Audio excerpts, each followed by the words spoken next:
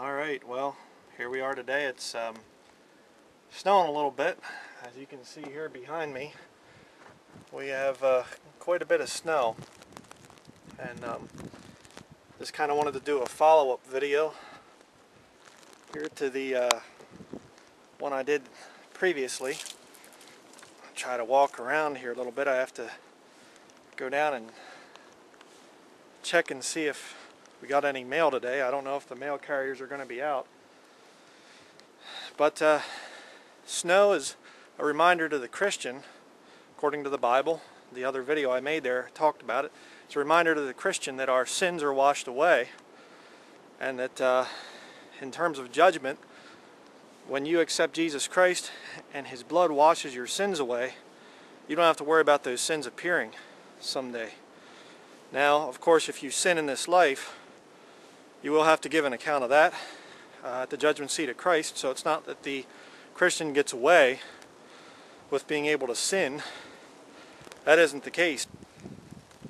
There is one other thing, though, that snow kind of reminds me of, and that is that someday, and I believe it's not too far off, someday Jesus Christ is going to restore this earth back to the way it was during the Garden of Eden, I believe. He's going to reign for 1,000 years, and He's going to restore peace and righteousness and true judgment on this earth.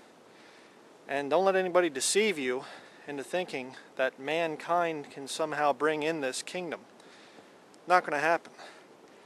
Jesus Christ is the only one who can bring in this 1,000-year millennial reign.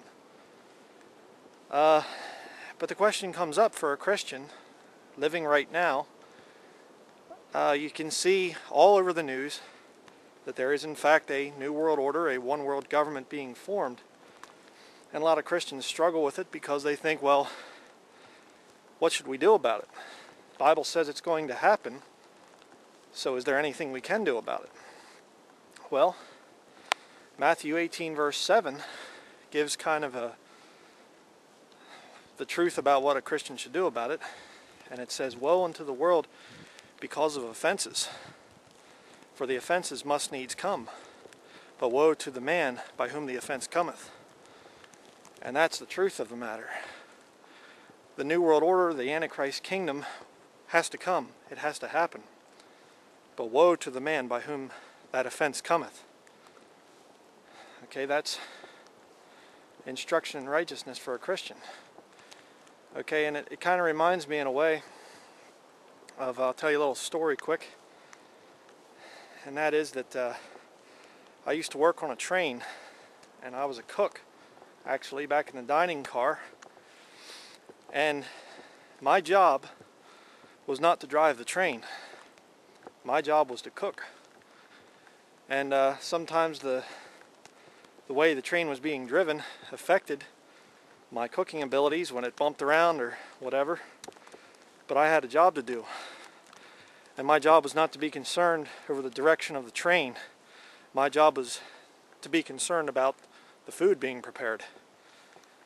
And in like manner, a Christian's job is not to make this world a wonderful, beautiful place where everybody gets along and the laws are fair and just.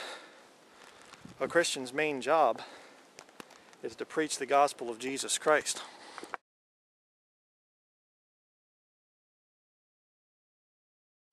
That's your job as a Christian. Okay, I'm down here on the road now, and it is very, very deep. I guess I'm going to head back up. No mail today. Now, of course, I got a face full of snow.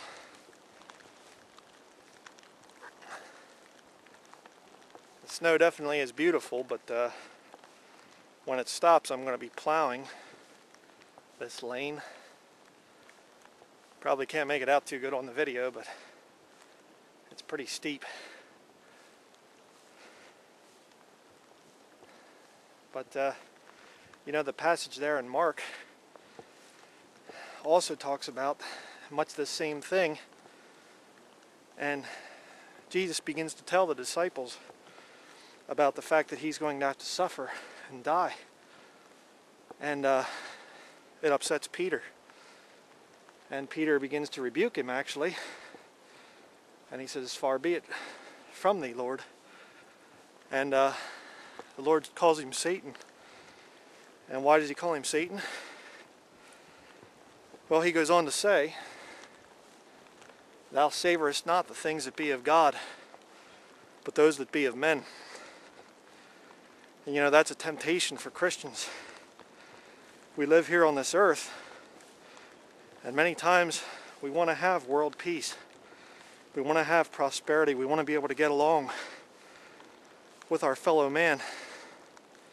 And the idea of a New World Order police state with suffering and death is repulsive, and it should be. But what would have happened if Jesus had given Peter his request and Jesus had not died on the cross? What would have happened? Well, you and me, we'd be lost right now. There would have been no perfect sacrifice on the cross. See, God's plan was to send his son to die, to pay for our sins. Better get back to the house here. I'm going to be a snowman soon. And in like manner, God's plan for the future is to give this earth over to the rule and authority of the Lord Jesus Christ. And that will be a glorious day when Jesus finally has the glory and the honor due him. No more evolution, no more other religions, no more Buddhism, Islam, Catholicism, Jehovah's Witnesses, Mormons, Hinduism, all gone. One religion, one ruler, and that will be the Lord Jesus Christ. Of course, the Antichrist will come first, and he will deceive the whole world, except for the Christians, because they won't be there. The Christians are gone. But that's what we should look for as Christians, and realize that our job is not to fight the Antichrist kingdom. Our job is to preach the gospel of Jesus Christ to every creature. And I can tell you, there's not much time left. Every day we approach this one world government, which is kind of funny. One of their platforms that they talk about is global warming. This is one of the biggest snows I think I've ever seen here where I live. You're not selling me on the global warming thing, Al Gore. We have just about 2 feet of snow right now. So, kind of a hard sell. But, get busy for the Lord. Time is drawing short. That's mostly what I wanted to say in this video. Hope you enjoyed it, and I'll see you later.